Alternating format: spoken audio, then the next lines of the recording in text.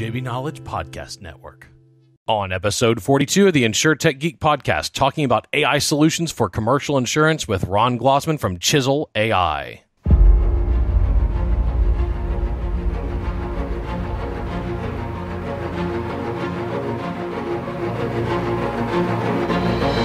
The Insurtech Geek Podcast, powered by JB Knowledge, is all about technology that's transforming and disrupting the insurance world. We'll be interviewing guests and doing deep dives in specific tech we see changing the industry. We're taking you on a journey through insurance tech, so enjoy the ride and geek out. Back in a second.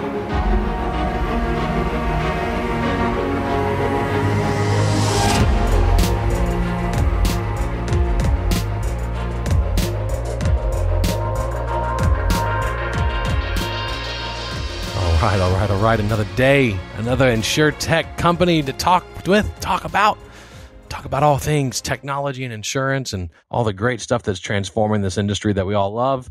And today with me, I have the illustrious, the Canadian, Ron Glozman from Chisel AI.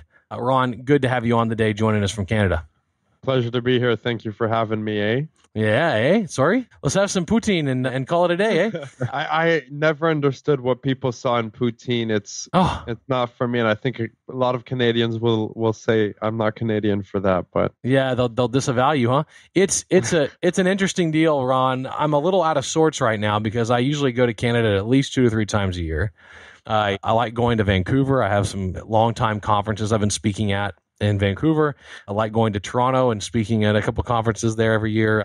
I generally do the rounds. I hit Calgary, Toronto, Vancouver. I'll go to, Quebec City. None of that this year. I'm banned. I'm personally prohibited. They don't want me there. Oh, wait, no. It's because I'm an American. They don't want any Americans there. You're back in Code Red. Code Red. I feel like we're on Star Trek now. Captain, put her in Code Red. Like Justin's like, put it in Code Red. I mean, geez, Louise, you're on your shield, your forward shield's maximum, right? Like you're like, we gotta stop all phaser fire from south of the border, keep all the virus out. So I can't come see you. I can't come hang out in Canada. How are things up there? Has winter arrived? it's funny you say that. We had not our first. It's weird because we sort of have 13 seasons in Canada. I know you've probably heard of 4 seasons, but we have 14 here. And one of the seasons is called early winter, and then we have late fall, and then we have real winter. So it just snowed yesterday. We have a thick, nice covering on the ground, but that was the second snowfall of the year. But I think this one will actually stay. Well, congrats, I guess. Let the winter sports begin. I mean, in Code Red, like, do you get to go out on your snowshoes and now your snowmobile? It's funny. I asked somebody the same thing. I'm a very avid snowboarder, and I was thinking, chairlifts are 6 feet apart in some sense, at least when they're going up. So it shouldn't really be a problem. So I hope that they open mountains, but I don't think there's been any official statements. Yeah, well, I hope they do because, man, that would be a shame. I'm a skiing guy. Snowboarding involves too much time on my butt. I like skiing a whole bunch, but I hope you do get to do your skiing. I know you Canadians, you thrive on winter sports and visits to Florida in the winter. So since you can't do visits to Florida, I hope you at least get your winter sports. We're not going to talk about the weather, though. We're going to talk about insurance tech. Before I get started with my interview, don't forget, you can subscribe to the Insurtech Geek Podcast. If you're listening to this on YouTube or Facebook or any of our live video streams, you can text Geek Out to 66866 and you never miss an episode. We'll email you the show notes and the links and everything there. Back to Ron Glozman from Chisel AI. That's chisel.ai. Ron, we're going to talk about Chisel and what it does. I'm pretty excited about using machine learning for making sure people are actually getting what they bought, and they got the quote. I mean, that's really, as a consumer of a lot of insurance, I can tell you that's a big pain in my rear end. So I'm excited about that. We're going to talk about how you're helping underwriting too. Before we do, I want to talk about you. You've got a good story. You're Canadian, which is cool, right? I mean, you got maple syrup in your blood, don't you? And so tell me, where'd you grow up? What'd you dream of doing when you were a kid? Yeah, it's interesting. So I actually immigrated to Canada, which I think is the most Canadian thing. I think statistically, like 2/3 of people who live in Canada are immigrants. Although I might be wrong, it might be 1/3, but still, it's quite a large. It's a lot. Yeah. But I came very young, and I obviously loved it. And I was always told as an immigrant, I came from Israel, from just outside Tel Aviv, and my parents always told me you got to be a lawyer or a doctor.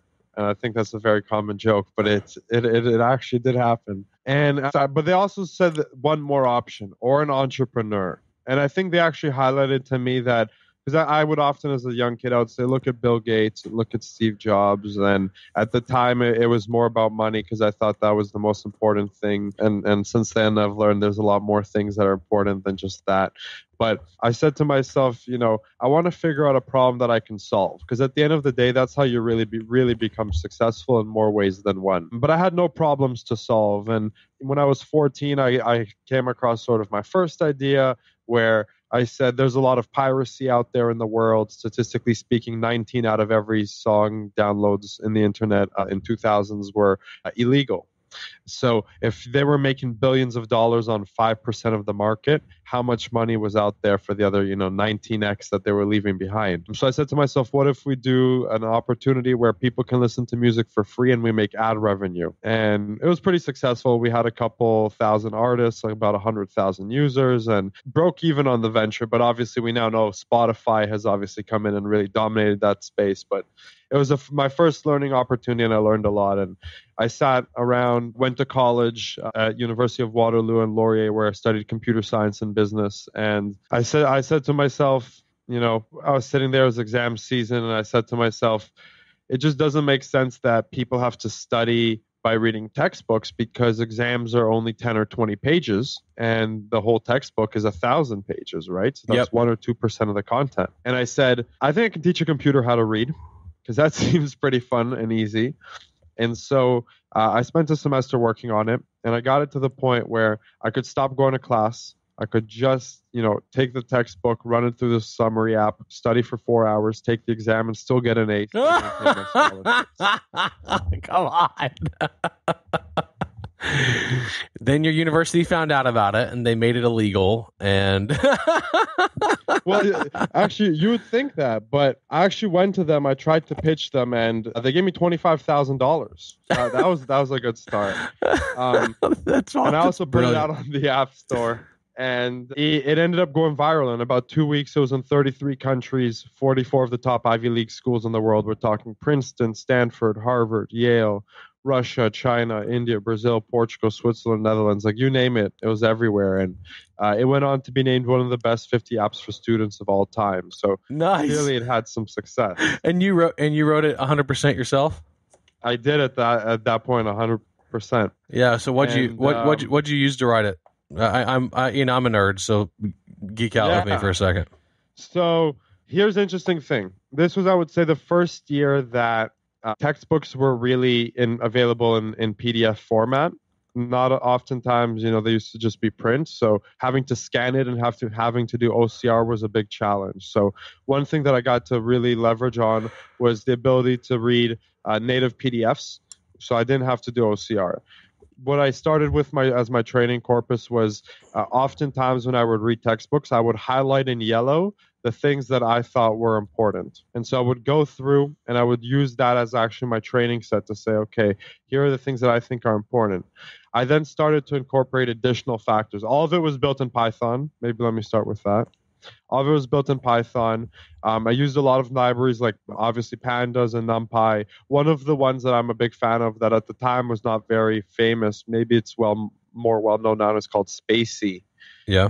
Really, really big fan of Spacey. And basically I ended up building a lot of tools around TF-IDF, around, like tokenizing and stemming and Word2Vec and Glove and all of these things. And at the end of the day, I was able to take a textbook and summarize it to one page for every chapter. And then if I wanted to, I could, of course, customize that to be X amount of pages long. That's awesome.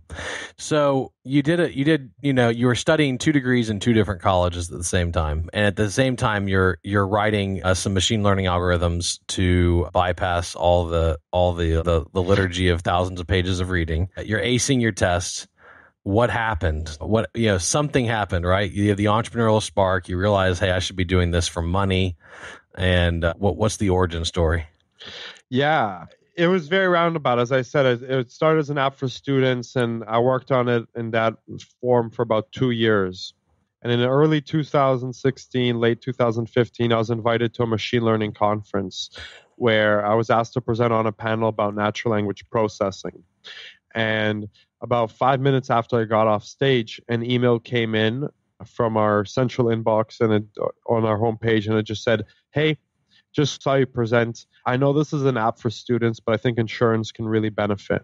Do you have 5 minutes to chat?" And it ended up being one of the biggest insurance brokerages in the world. I quickly followed up with her. She, was a senior VP there. I said, yes, would love to chat. Met up with her and her team basically 6 times over the next 8 weeks. And at the end of it, they educated me a lot about the types of documents that they read when they're trying to avoid errors and omissions in their operations. And then they said, do you think you can teach a computer to read and do the same job? And I said, yes, I think I can. I think it'll take, 6 months. We negotiated a price at the time. I thought it was a crazy killer deal. So I knew that there was a market there, even if I hadn't done the traditional TAM sizing just yet. And off we went to the races. Off you went to the races, meaning you actually went live with that broker? So we did a POC with them. This is a large multinational broker, and we were starting in Canada. So the next phase was then to go to the US and convince them. And as you know, sometimes that takes a lot longer and requires a lot more manpower and a lot more trips than you can expect. Yep. In the meantime, we actually went across the street to their biggest competitor and sold it to them and went live with them. So the one that gave you the idea wasn't even the first client. Correct. Nice. They technically were the first client. They weren't the first one in production, though. Well, I mean, you could say it's the same thing. That's awesome. So what was the outcome? Because I like talking about like ROI and outcome when it comes to tech, right? I've been writing software like you since I was early. I started when I was 11, but I've been writing software a long time. Love talking about tech, love building tech. But at the end of the day, it can't just be tech for tech's sake. It's got to actually make money for people. So that the broker that actually went live with it and started paying those guys, you don't have to say who they are. Just how much money did they spend versus how much did they save? You don't have to give their spend, but like, how quickly did they make their money back? Was it like 2 or 3 months? Was it 2 or 3 weeks, 2 or 3 days? Like what are they telling you on ROI and payback? Yeah, it's interesting. It really depends how you cut it. So I'll give you a number. I'll say 13 months. I also think it really depends how you cut. And I think 30 months is good. I think that's a pretty good ROI on a project. It also, the question is, do you include fixed costs? And I would, in my sense, fixed costs would be the professional services. When you do B2B enterprise, a little different than B2C, you typically have a services component. So sometimes a services component in year one can be almost as large as the SaaS fee. Mm-hmm. And so if you don't include that, the ROI is much faster. But if you are including that, it's typically like 13 months. And so what that means is that can literally be like 10 times cheaper than it actually costs them today. 10 times cheaper than it costs today. So just as an example, then it costs for them to do it manually today, because they're doing this. They're doing this review. And in this particular case, you're making sure that what was quoted is what was bound, right? So you're reading the quote, and then you're reading the binder, and then you're comparing them, and you're looking for additions and exclusions, additions and removals, which happens all the time. And it drives people. Yeah. It drives people crazy. It also makes people look dishonest, right? Right. Like, hey, this is not what you quoted me. So they're doing manual review. They go to doing automatic review. I'm guessing they do just some manual double checking on top of that. But the total labor savings are huge, right? That's right. Like we're talking 80%, like in the range of 80%. Incredible. What year was that first go live? Oh my God. Well, it took a long, I would say officially the first go live was at the end of 2018, beginning of 2019. Yeah. So we're coming up on 2 years now. Yeah, you're coming up on 2 years. So how has the account expansion gone? Yeah, it's interesting. Since then we've had a new client come in who's been even bigger, and I think this one's a little more public, so I can talk about it. We won the Zurich Innovation World Championship last year, the inaugural year. Nice. And fun fact, I'm not a big golf fan, but for those of you that are, Zurich hosts or sponsors one of the big golf tournaments, and they keep the trophy for it. And Tiger Woods is one of the trophy holders, and my trophy from the Zurich World Cup sits right next to his in their main office in Switzerland. So that is awesome. I think that's pretty cool. Anyways, back to the story. So Zerk's been very public about the relationship with us. That is one of our, most sort of favorable relationships, one of our largest accounts. So I would say you learn a lot. Obviously, the first customers, let's talk a little bit about mistakes. Like the first customers are the ones who you learn a lot from. And sometimes you make mistakes with them that you live and you get better from. And sometimes it just takes them time to see you in a different light. And so sometimes the expansion can be faster with other customers. Yeah. Okay, that's great. So where have you evolved to? Because you're not just doing machine learning review of binders to quotes. Now you've taken a dive into the deep end of the pool with underwriting, correct? That's right. The deep end. That sounds so scary. But it is the deep end. Underwriting is a big, deep, scary place.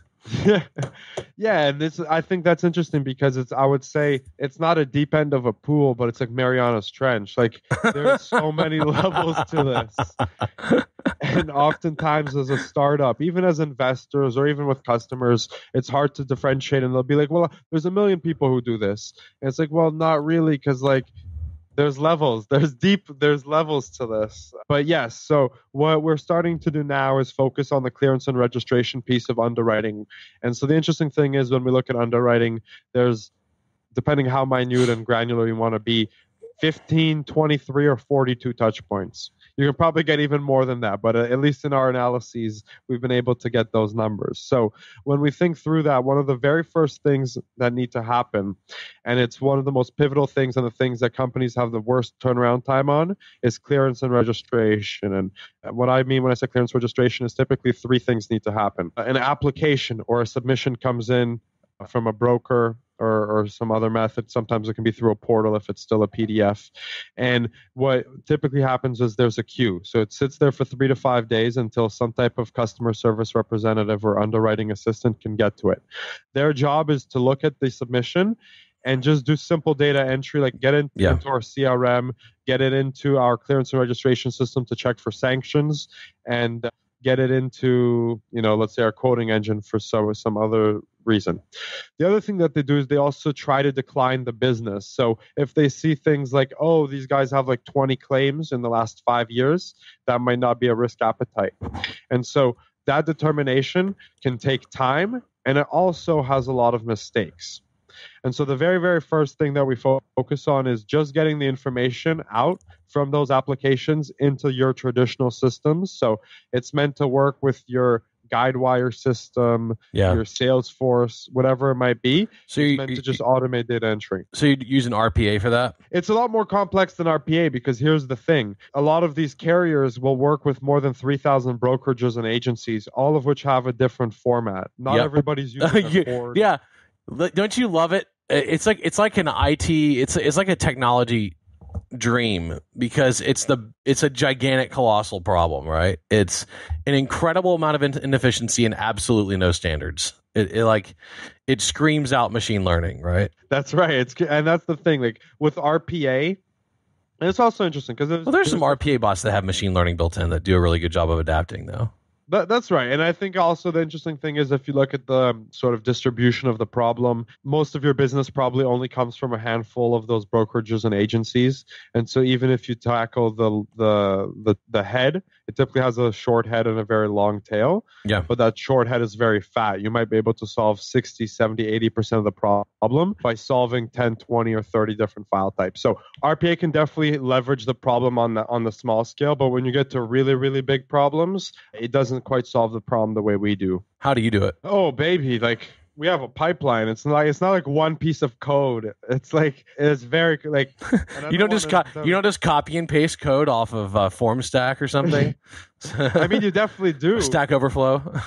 You definitely do, but that's a small piece of it. No, I mean, I won't go into necessarily the super, super saucy stuff, but I'll go maybe. You don't have to. You can keep it at you can keep it at 50,000 feet. I mean, this is because I feel like we don't get enough time to talk about this. Like I get it. I understand what you're. So first off, you're trying to make sure that forms are complete, right? That has to be step number one. Like an application. In that the first check, is this application even complete? It's interestingly enough, yes. The answer is yes, sort of, but it doesn't take any action. It just says the application's incomplete. Yeah, it just lets them know. It didn't kick it back. Kick it back. Yeah. It does not kick it back to the applicant. No. It just lets the initial person dealing with it know that it's incomplete. Correct. And obviously, like that's a configuration thing. It's very easy to write software that says once this flag is triggered, send an email. But no, so basically, the goal is that the emails come into a centralized inbox or something else. The inbox is constantly pulled, sort of like a webhook. It's constantly monitored. As applications come in, the first thing you do is you read the email body. That's one piece of data. You extract some information from there. Typically, let's say the name, the email of the broker, the name of the applicant, and the date that they need the response by. Then you need to look at all of the attachments. And on average, there's 3 to 7 attachments. I've seen as many as 33. So then you need to take each one of those attachments. It can be Word files, Excel, PDF, and each file has to have its own parser or its own model or pipeline that it goes through to be read. So you run each one of those, you extract different data points, and then you need to know, like, let's say there's conflicting information. Like this says this is the phone number, this says this is the phone number. Which one takes precedence? Yeah. And so like it's a deep, like I call it a cake. There's levels, many, many layers to it. But that's the 50,000 foot view of how you do it. That's awesome. So what's the market reaction now? Like, is it, oh my gosh, I have to have this now? Or are there still a lot of people that don't understand what you're doing? Education is definitely I would say now it's different. The education that we had, 4 years ago was a lot about like, what is AI? How can I trust it? And a lot of preliminary education pieces around what is AI, what is technology. Now the conversations are a lot about how are you different than your competitors? Educate me on how you're different. So they're no longer saying, is AI the right solution? What is AI? Is it safe? But they're saying, how are you different? So now we have to, and back then I would say we were the only vendor. And nowadays I still think we're the only vendor in specifically what we do, but on the surface. Everybody thinks that, by the way. We don't exactly have a head-to-head competitor. Yes, you do. Right? Like everybody does. Yeah, of course. And there's a couple that come to mind, but I would say a lot of the education nowadays is more about competitor versus like what is AI and how does it work? Yeah, gotcha. That's awesome. So what's next? We want to build more applications, and I think we have a couple really interesting areas that we want to work on next. And these applications are, I would say today we're very much in laying the plumbing or the groundwork for being able to do cool things downstream. So right now, as we talked about, it's a lot about making sure the data exists, making sure the data is clean, making sure the data is valid, making sure the data is in the right place.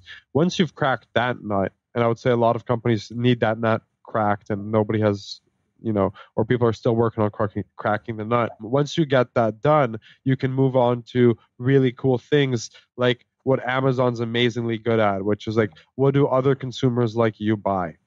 Like imagine an insurance company that could have the recommendation engine. And so that capability is something that I would love to, have a part in building. And I think the first person to be able to do that will reap the benefits. And I think Amazon is also trying to do that. I read in the US, if you're not buying drugs, like pharmaceutical drugs with insurance, you can get it at a deep discount on Amazon Prime. Yeah, well, we have a very complicated medical market here, but Amazon is jumping in headfirst into all kinds of segments of it, and of course Walgreens and CVS are as well. Yeah, pretty direct medical care. So it's a pretty different world that's coming up. Yeah.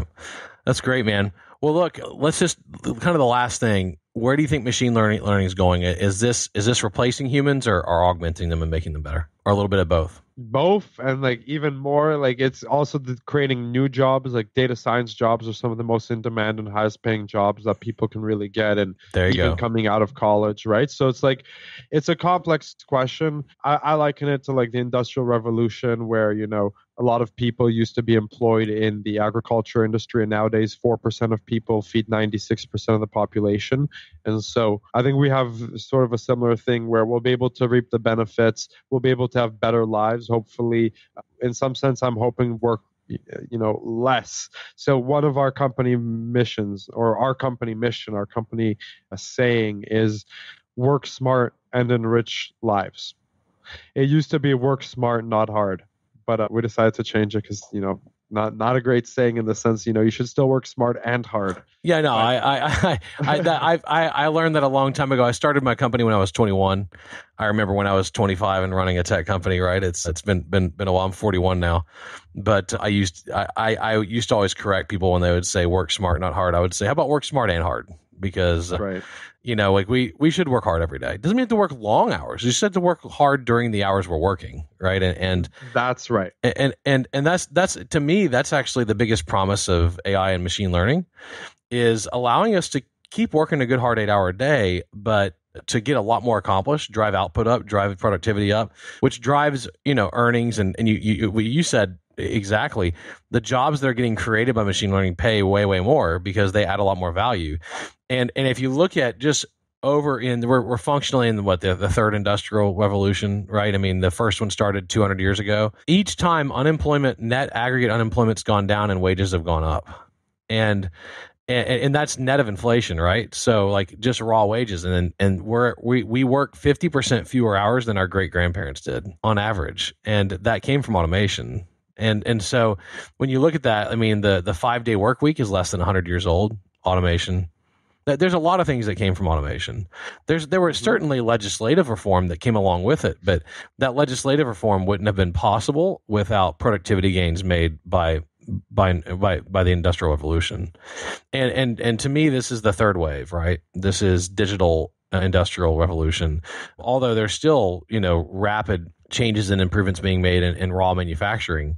I was looking at some videos of some modern car manufacturing facilities, and they are absolutely science fiction brought to real life when you see them going on, and then you watch SpaceX launch their Crew Dragon capsule, a Canadian who went to South Africa and then back to Canada and then came down to the promised land here in the U.S. Elon Musk? Yeah. That's right. Yeah. A lot of people don't know that. Yeah. Good. Yeah. Well, his Canadian family, a very adventurous Canadian family who decided to go live in South Africa for a while. And then he came back to Canada first, didn't like the job opportunities he had, so came down to the United States, then, applied to Stanford, never actually enrolled at Stanford. And it's amazing to me how much value has been added to humanity through engineering. Like I honestly get a little emotional about it. I'll be straight. Like you and I share a lot in common. I did anything I could in college to try and game the system, right? I was honest. I didn't cheat. But I remember doing side projects for clients because I started my business when I was in school, and I would go to my professors and get them to let it count as my work for the class. And like I got in really big trouble my junior year. I was in ROTC. I was a Navy midshipman, so I was in the military college portion of Texas A&M, and I got in a lot of trouble my junior year for this event that we weren't supposed to do, and we did anyway. and I got a rebellious streak in me, and I was the senior ranking junior on the scene. And so they came down hard on me. And so I went to the head of discipline and I said, I noticed that you're tracking all of the disciplinary items on paper. I said, would you like to automate that so you can automatically know how many penalties have to be assessed on people? And he goes, yeah, that'd be great. I said, okay, how about I build that system for you and you let me out of my restricted weekends where I can't go anywhere? And he's like, deal. And I was like, this is awesome. I mean, it's just so funny. But the really cool thing is, every one of those projects that you work on when I'm sure you've worked on I looked at your resume. I mean, you had jobs all through college. All those projects add so much value in whatever field they're applied. And you look at this, the big problem that you solve, to me, when I got really excited when you agreed to do our show, because it's that you're helping people actually be properly insured. This is literally one of the biggest problems facing people who buy insurance, is that what they think they're buying is rarely what they actually get bound on. And you've functionally fixed it. And that's right. And that's mine. So it's like you have this big moral good, and then you have this big business good, right? And the brokers save a lot of money. The carriers save reputation and face at the end of the day. They really do, whether they believe it or not. Right. And most importantly, the person buying insurance has the coverage they needed. Yep. And to the question that sort of kickstarted this, do I think it's going to impact jobs? I think the interesting thing, here's what I've seen. There was a gentleman, one of our early customers that I went in and I did a time study and I shadowed him for a day to see what a day in the life of a broker is like, riveting stuff. And it actually was very exciting. And I said to him, tell me about your day. And he goes, I usually come in, start around 7 or 8 a.m., and I'll leave the office around 7 or 8 p.m. And I go, holy cow, like, why do you work 12-hour days? And he goes, I need to check 4 policies a day. And when the policies take 2 hours each, that's a good day. And when policies take 4 hours each, that's a bad day. But I need to check 4 every day. And so by helping reduce the amount of time it takes him to check policies, my vision is he's going to get time back in his day so that he doesn't have to work extra hours. He gets to go home to his wife or to his partner, have a great dinner, go to that baseball game with his kids, whatever it might be. And so I think that's also another aspect of sort of the greater good. It's not always about taking away jobs. It's never in all the discussions I've had with every technology company I've been involved with and every piece of code I've ever built, we never say, how can we eliminate jobs? I've been doing this 20 years, man. I've been writing code for 30. I've never uttered those words. That's right. I love that. And because that's not what it's about. I like people, man. I'm not an introvert. I'm not like a hermit. I like hanging out with people. I like humans. I want people to be able to do things that matter. And I think you do too. Like, all right, would you rather have a job? All right, you didn't even, in college, you didn't even want to sit down and read the textbook because you knew how pointless it was, right? And so imagine these poor people who have to just sit there and just read just volumes of documents, just making sure somebody didn't screw up a binder. That's right. And it's like, there's more to life than that. You don't want people sitting in a job going, there's more to life than this job. Like, you want to say, this is fulfilling professional work, right? Yep. So that's what I say when I go to write code is, how can we build something, not that eliminates jobs, but that eliminates meaningless work and allows those people to do meaningful things for those companies, And I think that, unfortunately, there's people out there who really hate technology. And you know this. You're 25. You've been on this earth long enough. You've been a quarter of a century. You know you've run into them, right? They say it's evil. It's eliminating jobs, and we got to tax it. I mean, crazy stuff like taxing robots and stuff. Like, come on, what are you talking about? It doesn't even make sense. No, I'm with you. And I think one of the interesting things that I don't know, I haven't formed my opinion, but I think one thing that technology could enable is like a universal basic income. I don't know if that's good or bad. I haven't gathered enough data to make my decision yet, but I think definitely technology could get to the point where machines could provide for us and we could all have a rather good quality of life without having to do work. And I think the interesting thing there is that should hopefully allow us to pursue more creative and artistic endeavors. If, you've always wanted to be a painter, or let's say like I personally like photography, I don't really have time to do photography and it doesn't really make me money. So I don't take time off my job to do it because I still got to pay my bills. But, hypothetically, if there's less work and I only work half the time or 1/4 of the time and I still make a salary just as good, then I can spend the rest of my time doing my creative endeavors. Yeah, exactly. Yeah, I mean, I've got really strong feelings about UBI. It's the same old idea that's been rehashed for the last 200 years, and it just never really works out well. And so because people, you have moral hazard, right? Moral hazard is a really big topic that you got to think about. And when you incentivize people to do nothing, it turns out a lot of people just take you up on it. They're like, cool, I'm going to do nothing. And then productivity and output bottoms out. And so like we can go through 20 papers. We can go through 200 years of history on this, and but it's really not. It's really not not central to our argument today. What I am excited about is that your technology is changing lives and is helping people buy insurance. So good on you for this. We've talked about like what's the next big release that you guys have coming that you're really excited about?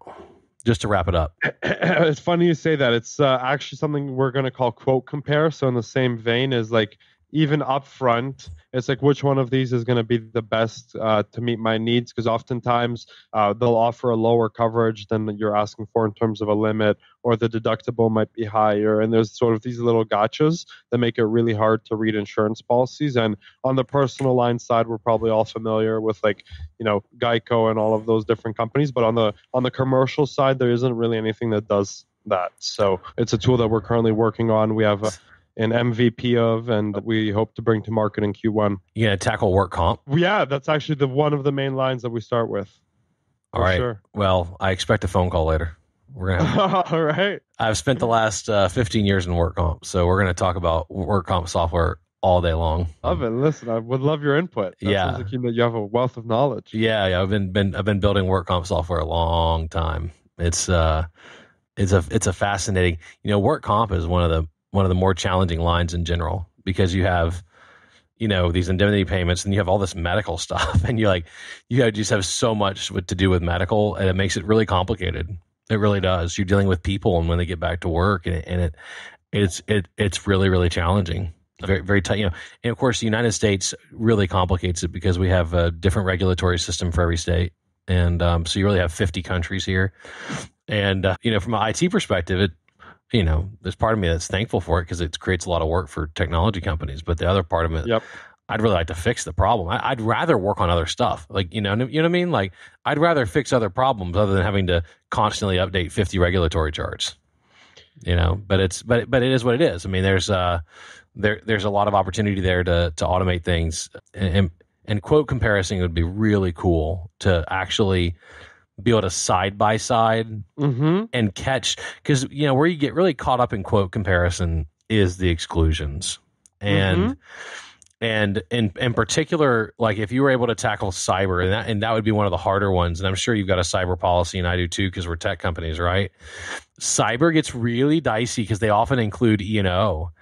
And the exclusions get really, really finite, minute gotchas. You can get in big trouble in cyber with the exclusions and with work comp. So I'm eager to see how you handle it. That's actually what I'm saying.